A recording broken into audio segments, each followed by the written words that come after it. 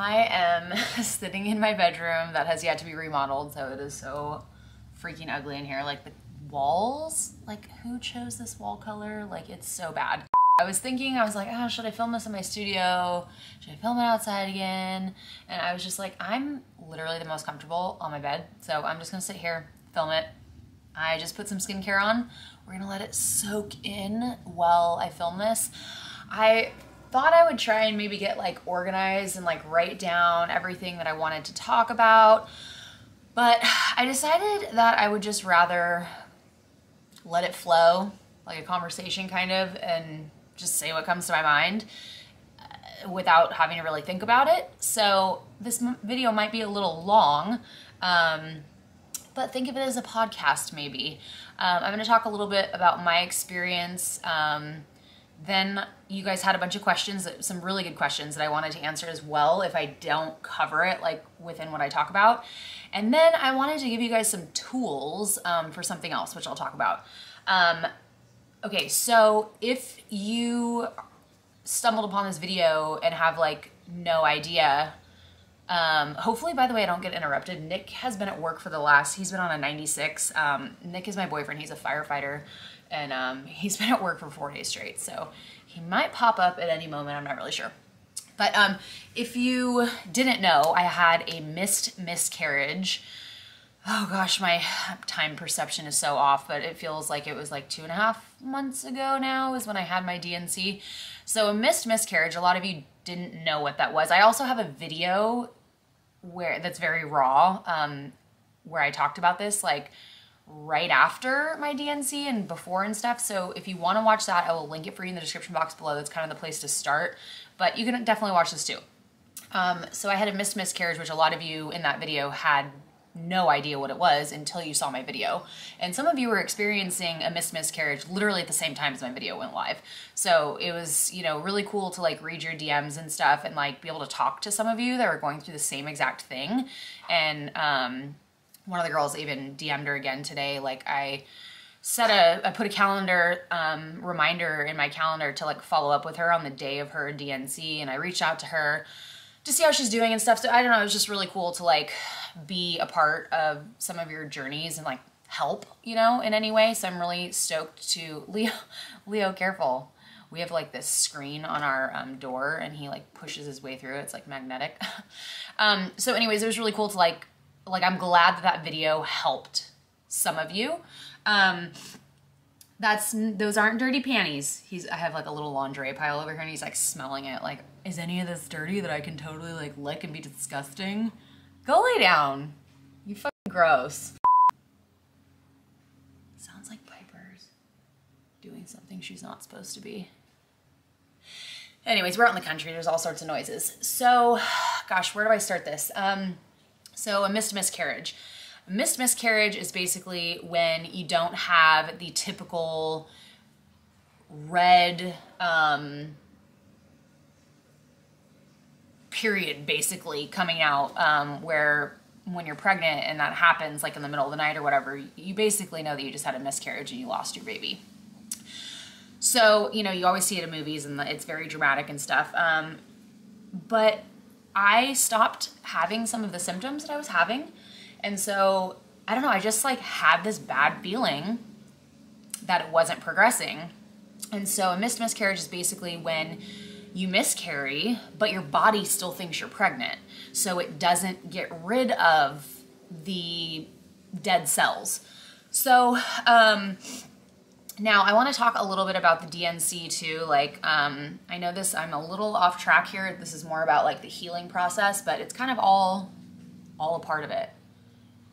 Oh, geez, is she swimming? Oh no. Piper Kershaw, get out of the pool. Your dad's gonna beat your butt. Gotta get my camera and take a picture of this though. She's freaking in the jacuzzi. You better not go inside that house. You better not shake near my phone one more time. Nick taught Piper how to swim, which is awesome, but she likes to go swimming on her own now and then come in the house. Thankfully, we're remodeling, so it's not a huge deal, but when we're done with the remodel, if that bitch ass comes in soaking wet from the pool and gets on my couch or something, I might have a motherfucking heart attack. Where were we? Okay, so DNC. If you are going through a miscarriage or have had a miscarriage, first of all, I'm really sorry. I was the type of person that I shouldn't say the type of person, but like basically when a friend of a friend or someone would tell me like, oh, they just had a miscarriage or something, I would just be like, I don't really understand what the big deal is. Like, obviously I would never say this to them because you don't know what people are going through. She's in the motherfucking pool again. Don't you even look in here. You are soaking wet. She just keeps letting herself in the jacuzzi and she's just like waiting around in it when I walk out like, oh, this is nice. Bad girl. I just kind of thought like, okay, why are they so upset about it? Like they didn't even know, like literally they were like 5 weeks or 8 weeks. And you really like, obviously I kept those like judgmental thoughts to myself because I would never want to hurt anyone. So I would just keep them to myself, obviously. But you really don't know until you know. Like going through it, I was like, if I went in for what was supposed to be like my first prenatal appointment, and I was thinking to myself, all right, well, if there is no heartbeat, I think I'll be fine. I'll have to sort it out, like my feelings or whatever, but it was really tough. I like almost started crying in the room. And I think it really depends on like so many factors, like where you're at in life, like if you really wanted to have a child right now or if you didn't. And like I said in my last video, there's literally no right feelings for like going through this or going through something like this. It is very common, but that doesn't mean it's easy by any means. You know, one of the things that helped me through the most was telling myself that and reassuring myself that it obviously wasn't God's will for me to have that child. And as sad as it is, there may have been something wrong down the road. Maybe I would have had complications that would have resulted in my death or the child's death during labor, like who knows, but it wasn't meant to be. And so it didn't happen. And it doesn't make it any hard or any less hard. Like it's very hard emotionally. My DNC, I want to talk a little bit about that because it was very expensive. Even if you have healthcare, it's very expensive. I have had a DNC in the past. It wasn't for a miscarriage. I'm not going to go into that, but in my very, very late teens, early 20s. And I had it at Planned Parenthood and it was the easiest thing almost I ever did. I was talking to them while it was happening. I hardly felt any cramping. It was free. Or I think I paid like $300 or something like that, which is like a drop in the bucket compared to what I'm paying now for like the DNC, because at the hospital they put you under. And that was kind of like the worst part about all of it, other than the emotional and physical aspects of it. Like, I don't know, just like waiting there to go under and to do it. It was just very like dramatic, which I wanted it to be less dramatic, you know, because everything emotionally was so dramatic for me. So I came back, and I didn't talk about this in my last video much, but I won't get too graphic, but I feel like everyone's a little bit different when it comes to a miscarriage, especially if it's a miscarriage and you have to have a DNC. I went through probably like 5 pads a day. I had to put 2 actually, so that the blood wouldn't come out the front or the back. It was very clumpy. Like I would pull on my pants to go pee and like a clump would fall out on the toilet seat. Like it was gross. But it is what it is. I felt fine for the most part for the next like 4 days, I would say. About the 3rd day, I had some cramping as your body's like trying to get rid of all of it. I was kind of told by someone that there shouldn't have been a lot of clumping because that's kind of what they got out when they go in there, because they kind of like clean out your uterus. I was also very comforted by the words of others when they said, everyone's different too, so like what made me feel good and better and helped me heal may not be the same for you. Everyone is totally different, because I had a conversation with a friend of mine and she was like, see, I hated when people said that to me. And it was funny because I was like, well, I hated when people said that to me, like what made her feel good. So everyone's a bit different. And so it made me feel good when people would tell me, well, I knew someone or one of my friends had a a miscarriage and then they were pregnant a month later. So that made me feel really good because going through a miscarriage, I realized that I want to be pregnant now. Like I am ready to have a baby. I'm ready to be pregnant. And that was one cool thing about it, that it solidified for me, is that like I knew from that moment on, like I was ready. Because I had already like wrapped my head around it. Like you should see my Pinterest homepage. It is just like babies galore, like this baby trick and this tip and this thing and this outfit and this cool thing.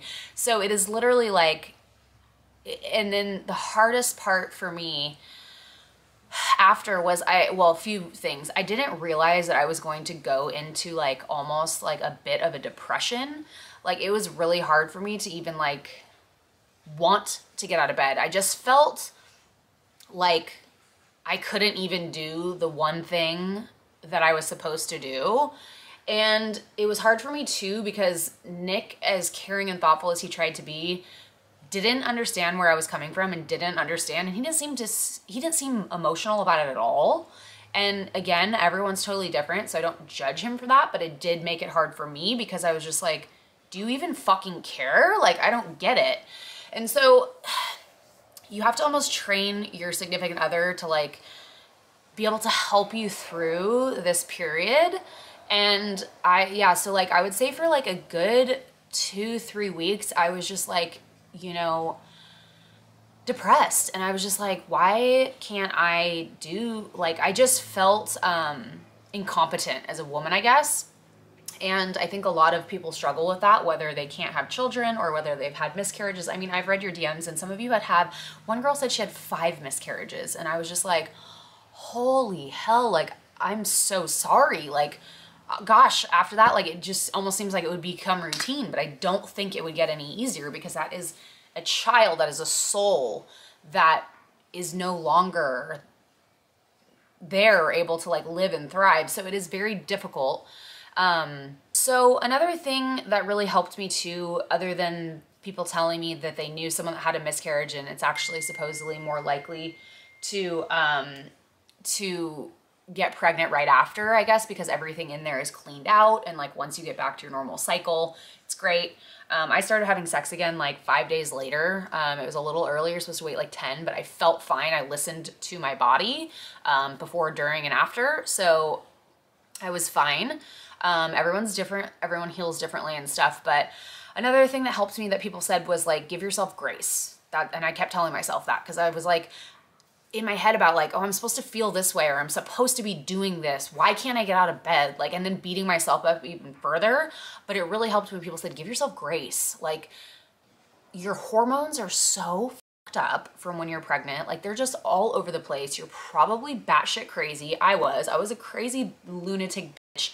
And your significant other is just like, what the fuck? Like, I'm just trying to help.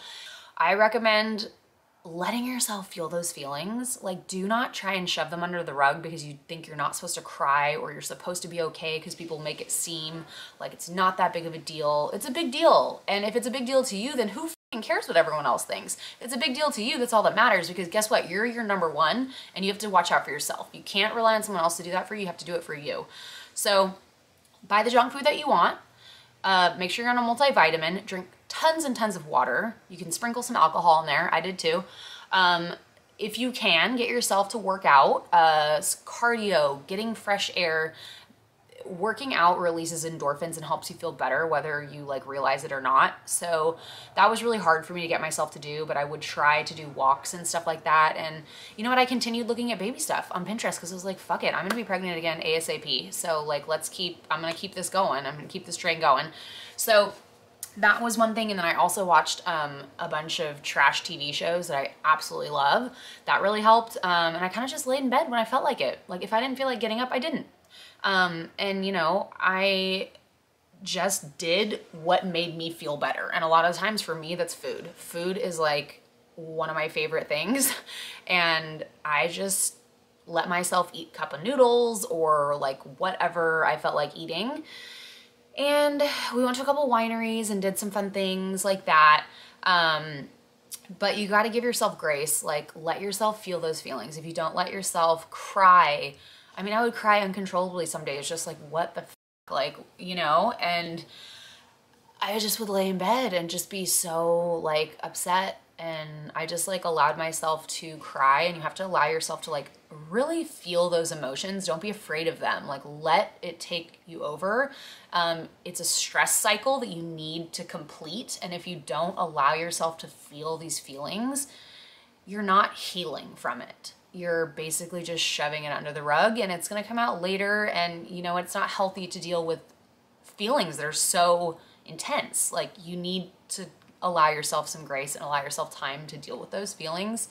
And another thing I wanted to talk about is this period of time is very difficult on any relationship, and I highly recommend that you try to keep yourself in check and how you're treating your partner, because I'm sure that they're trying their hardest. Their goal is to make you happy, and it sucks to see someone that you love going through something so difficult. So try to be patient with them, and while you're laying in bed or doing whatever it is you're doing, in the bath, whatever like floats your boat, I have some great books that I want to talk to you about that I have found awesome for my self-help journey, my relationships, friendships, mostly romantic, but that I highly, highly recommend. That could be a really great thing for you to utilize and read during some of the downtime during your healing. So I'm gonna grab those and I will show them to you. Here are the books that I highly recommend. Okay, I have read both of these. So this first one is called Simply Feminine. She actually lives in San Diego, which is rad.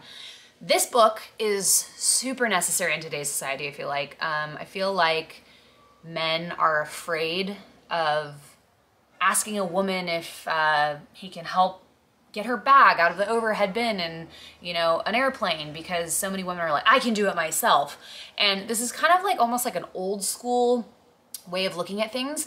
But we as women don't realize how powerful our femininity is. Like, it is something that's so beautiful that men just are so captivated by and controlled by, and we just piss it away and don't ever use it. So this book is so rad. I love this book. I'd actually like to start reading it again. I highly recommend this book. I will link you guys to all of these in the description box below. I've recommended this book to strangers that I've heard talking about, oh, I just got engaged, but we're having some problem. I'm like, read this motherfucking book. Read this book and get back to me, because you are going to thank me. This book has so many answers. You want to learn how to make a man fall head over heels for you? This is it. And this is how you make a man feel respected also, by making them feel masculine. And this book is awesome. Obviously, I'm talking about traditional male-female relationships. Okay, and this book is, so all of these books I'm talking about share the same philosophy. And actually, when I was looking for a counselor for my I basically would ask them like, hey, what's your philosophy on like relationships, like man, woman, like how do you feel about, like, instead of like telling your partner all the things that they're doing wrong, like I prefer to, like, what I've read in these books is expressing like what you want, because men's goal is to make you happy. That's their number one goal. And so if a counselor wasn't on that same page with me, like, it wasn't gonna work. So this book is called The Empowered Wife.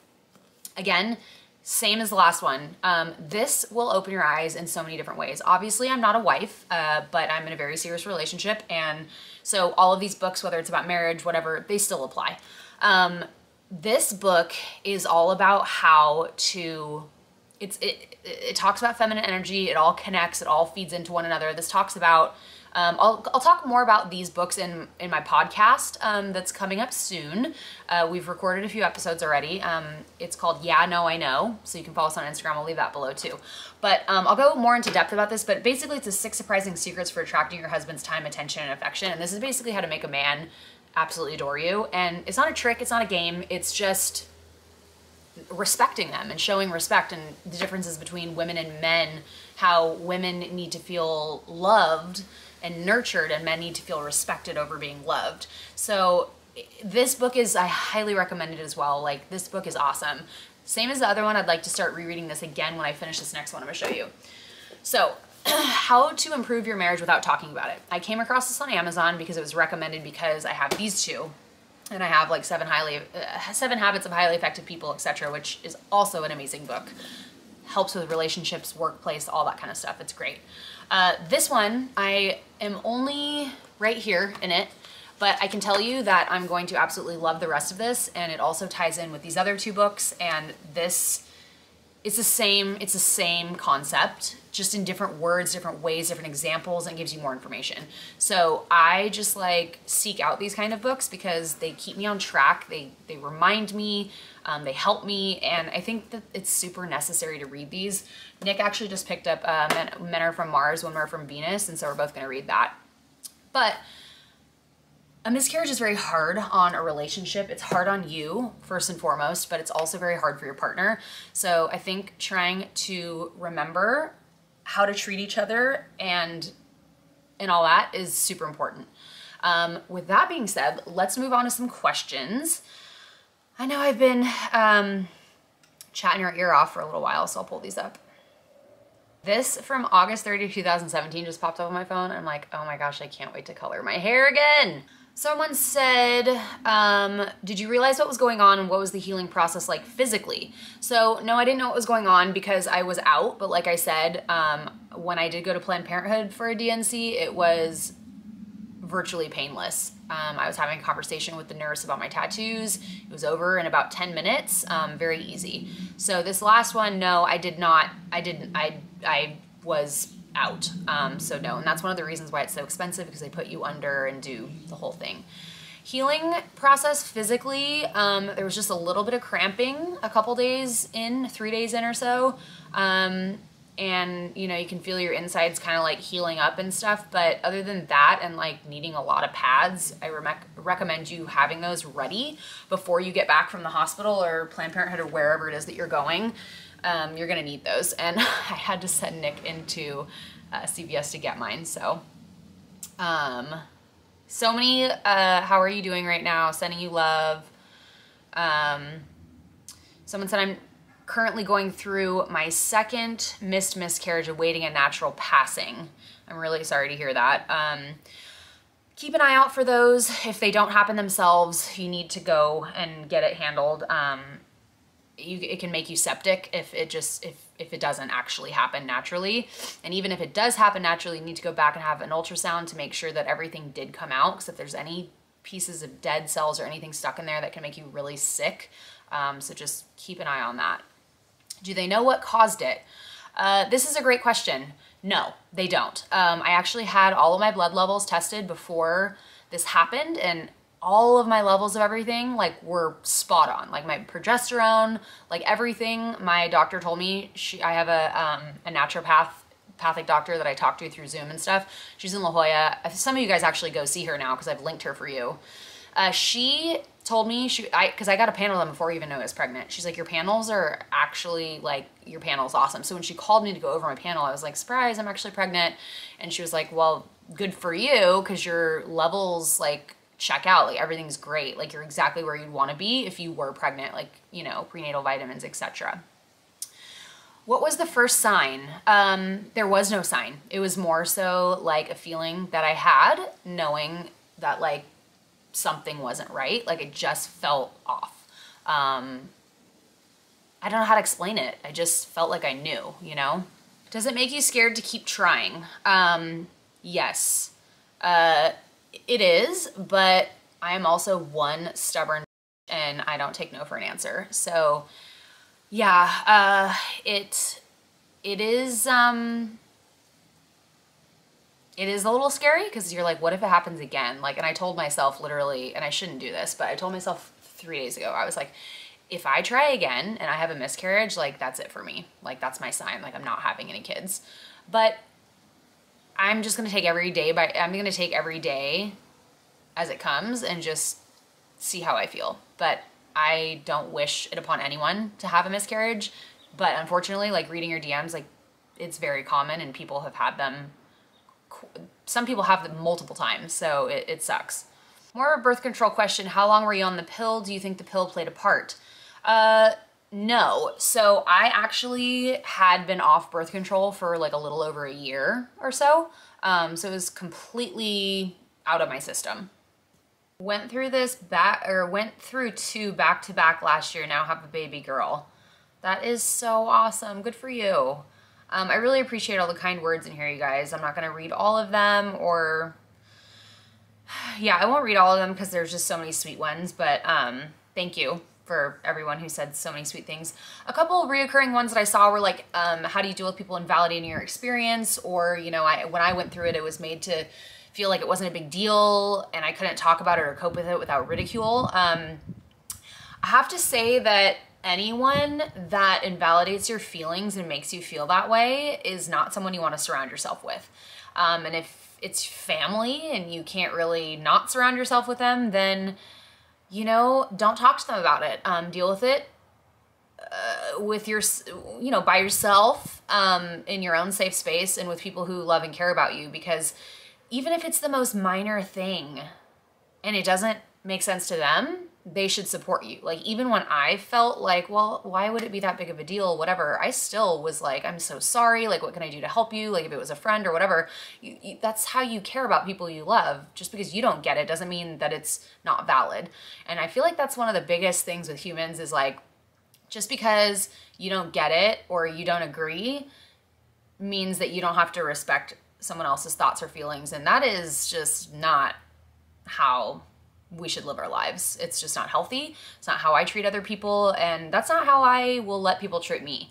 If people invalidated my feelings, you know, I think I'd have some choice words in a nice way, and I wouldn't be around them anymore. You deserve to be treated with respect. You deserve to have your feelings validated. And, you know, if someone doesn't want to validate your feelings, then you need to second guess and think about your relationship with that person, because I don't think that they deserve to be around you. Did it have anything to do with your low testosterone? No, I was actually somewhat within a reasonable range when it happened. However, you are not supposed to be on testosterone cream when you are pregnant or trying to get pregnant, which I did not know. I was not trying to get pregnant, but I wasn't on birth control. So had I known that, I probably would have rethought that. I wish my doctor had told me that. She didn't. But I stopped using it immediately, and I did ask her if, actually, no, my levels were not within a normal range. I take that back. She told me that my levels were so low that when I was pregnant, that the cream wouldn't have caused a miscarriage. And I don't believe that having low testosterone causes a miscarriage. There's really no explanation most of the time to why someone has a miscarriage or what happened or what went wrong. Sometimes it's just the universe, it's God, it's, you know, it's just the way it is, and you could have handled everything perfectly, and it happens. It just happens sometimes. It's just, you know, how it is. Your partner's role in their healing as well as yours. Like I said, I think that everyone handles it differently, and I don't think Nick felt the same way I did about it, but he did definitely support me in every way, shape, and form that he could. Nick supported me basically as much as he could, and he did a great job. Whoever's supporting you obviously doesn't know exactly what you're going through, so you need to share your raw feelings and let them know that you're hurting, and, you know, any human with a soul is going to be receptive to that. Being someone who wants a baby, how do you feel about abortions? That is a loaded question. I tend not to talk about this sort of thing, just because it's so up to everyone individually. I'm pro-choice. Would I get one now? No, but it's easy for me to say because I'm in a loving relationship. I wasn't raped. You know, there's so many different scenarios that go into that. I believe that everyone should have the ability to make their own choice for their own body. Where it gets a little dicey for me is when you're past a certain point in your pregnancy where a baby is like almost fully developed and you're aborting it. Like, that's a little hard for me. That one I personally don't agree with.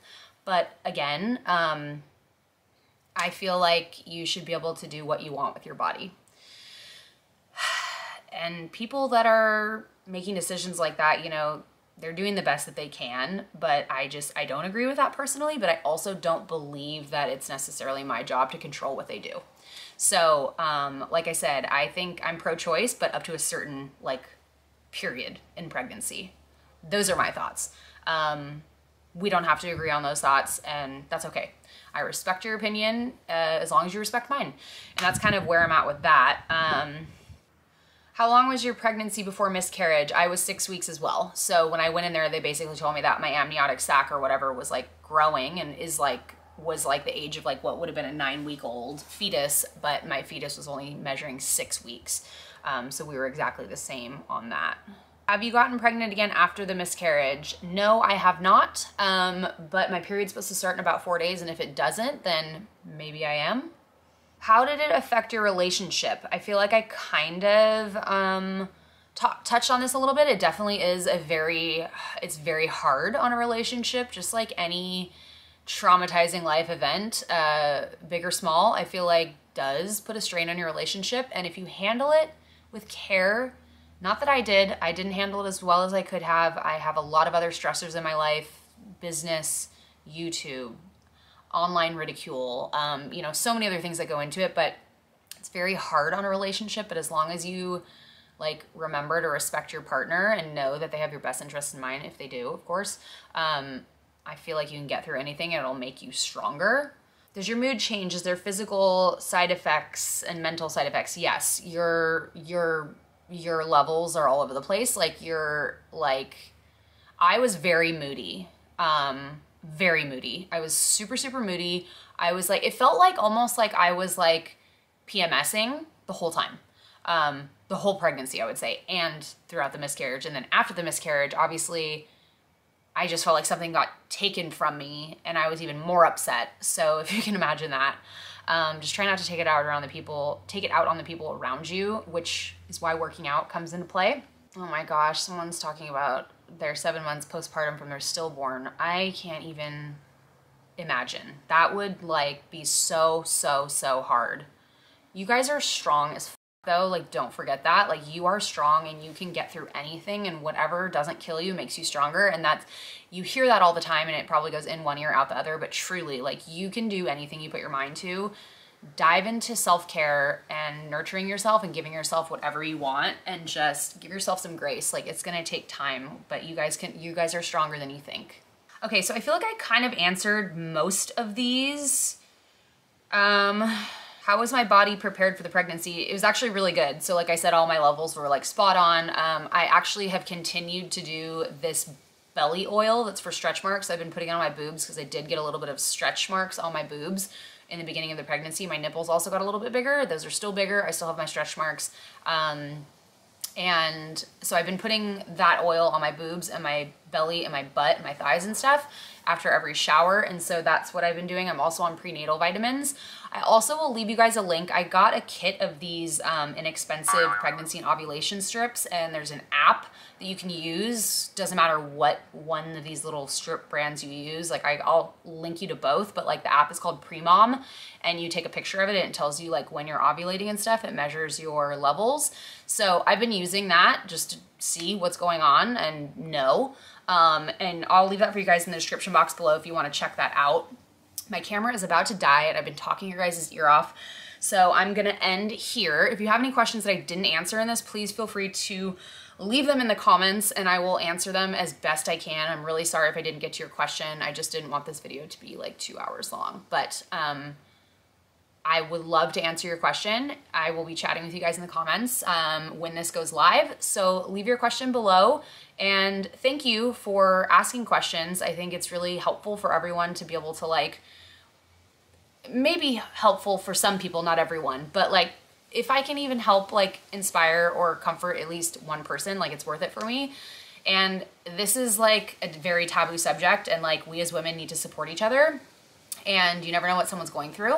So be kind, lift other people up, and treat others how you want to be treated, honestly. You never know what's going on in someone's life. People were saying some really mean shit to me online when I was going through the miscarriage, and it was so hard to deal with. It made it so much harder. So keep that in mind, and yeah, just don't say mean shit to people. Don't be a fucking dick. Like, it's pretty simple. All right, my battery's gonna die on me. Thank you guys so much for watching. Leave your comments below or your questions. It doesn't matter how invasive it is. I will answer any questions. I'm an open book. Again, I will link everything for you guys in the description box below. Please check out those books if it even sparks a little bit of your interest. You will not regret reading those books, I promise you. And your significant other will thank me as well. I did want to say, if you're going through a miscarriage or you just went through one, you are not alone.